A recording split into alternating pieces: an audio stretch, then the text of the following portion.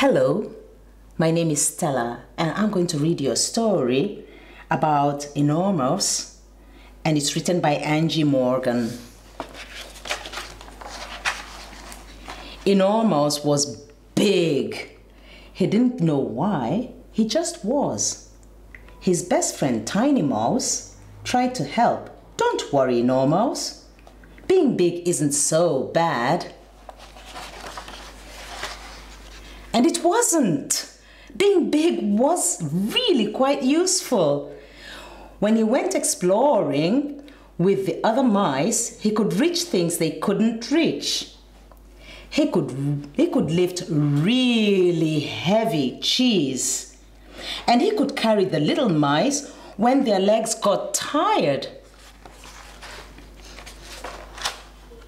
One day, when Enormouse was exploring with Tiny Mouse, they came across a large book.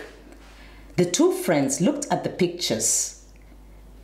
They looked at each other. Uh-oh.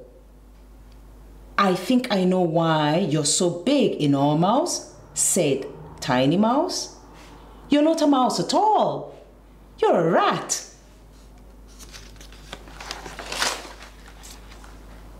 When the other mice found out, they laughed. They laughed and laughed. Poor Enormouse.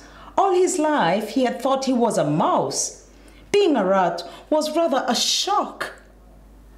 I don't think I belong in Mouse house anymore, he said to himself sadly.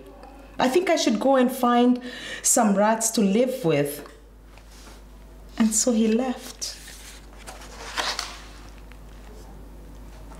So Enormouse left the mouse house. At first he felt afraid and rather lonely. But then a friendly rat came by who kindly took him to the rat's house. When they arrived, Enormouse was horrified. There was a mess everywhere. Everywhere. It wasn't messy like an untidy bedroom. Oh no, it was much, much worse. It was moldy and smelly and buzzing with flies, sort of messy. The smell was so bad it made Enormouse's eyes water.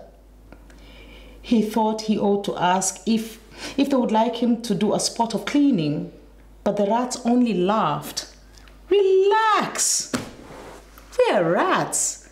Rats love a mess.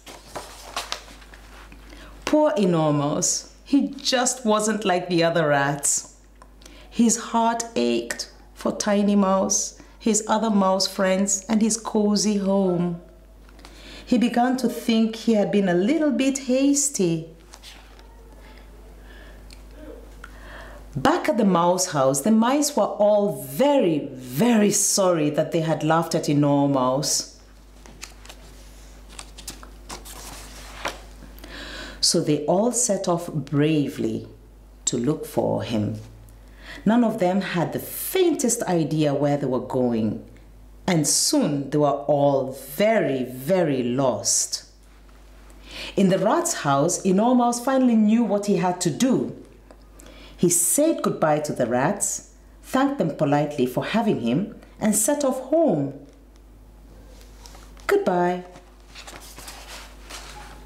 Meanwhile, in the dark, the mice were very frightened. They began to hear strange things, strange and scary noises all around them. An owl hooted. Help! They squeaked. We are all going to die. Suddenly they heard footsteps approaching and a large shadow loomed over them. There was much trembling and squeaking, and a small voice said, I wish Enormouse was here. He would save us. And out of the darkness, a familiar voice said, I'm here. It was Enormouse. Oh, we really, really missed you, Enormouse. Please come home. Please, please, please, said all the mice. So Enormouse did. He was back where he belonged, where he truly belonged, in the mouse house. Thank you very much. I hope you enjoyed the story. That was the end of my story.